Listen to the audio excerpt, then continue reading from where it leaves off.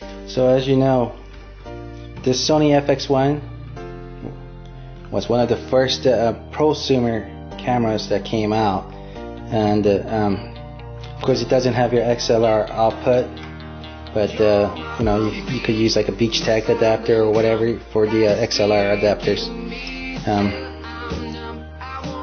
This is really a durable system. I really love this system, and I really wanted to keep the longevity of the camera.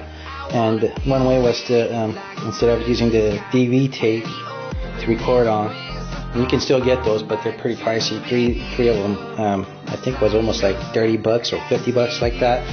But I did find a solution, and that solution was FS-H200 from DT Technology, or Focus. And what this does is record via firewire, and you would record by connecting it to the firewire port.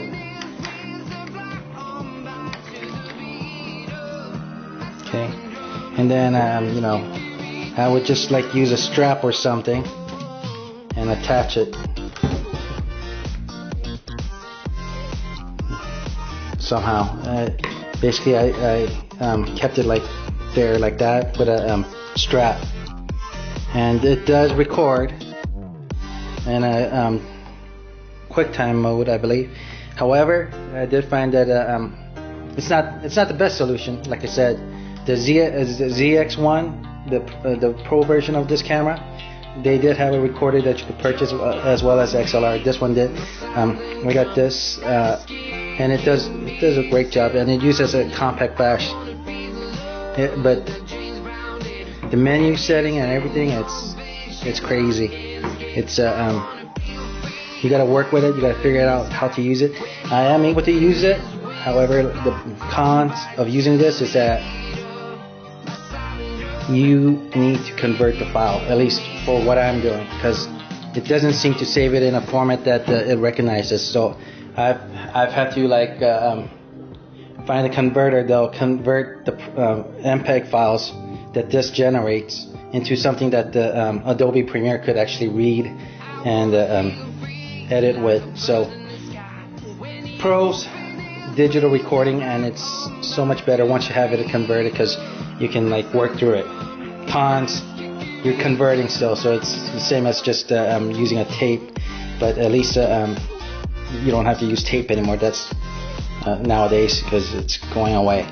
I did find another solution that I'm going to be looking at, which is actually, I've been looking for a component kit, and I saw one on Amazon that I'm going to try. Of course, I'm going to need a different system that'll actually record to an HDMI cable instead of the firewire or composite, because this is composite here. But would I tell you to get this now? Probably not, because it's very hard, and the battery, it's proprietary. It's not like you can actually get more, and it's really a weird way of them having created this. I don't have to worry about it once it snaps in, but press the lever and shake it out so it opens and drops it. And you get two, but once those batteries are gone, I won't be able to use that anymore, I don't think. Jug shuttle, kind of like the iPod, but like I said, the menu system, it's chaotic. You know, once you get the hang of it, you can get it working, but sometimes you forget the settings, and the quality settings are bad, so you got to make sure you have everything done correctly and just perfect, because when you're looking at it, it looks okay on this screen and everything, but then when you're editing on the computer, it's like a minuscule file, and it's just like a little preview that it's captured, not the actual content. So you gotta watch out.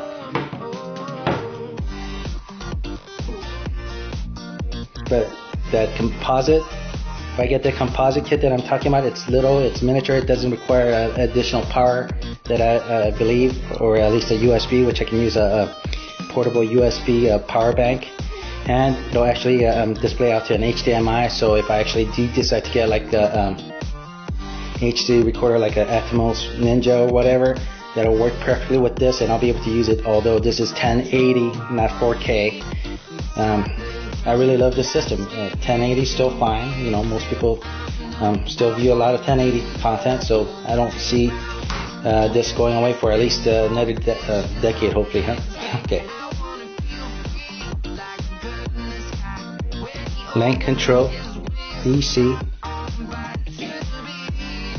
and I forget what that is. Compact flash.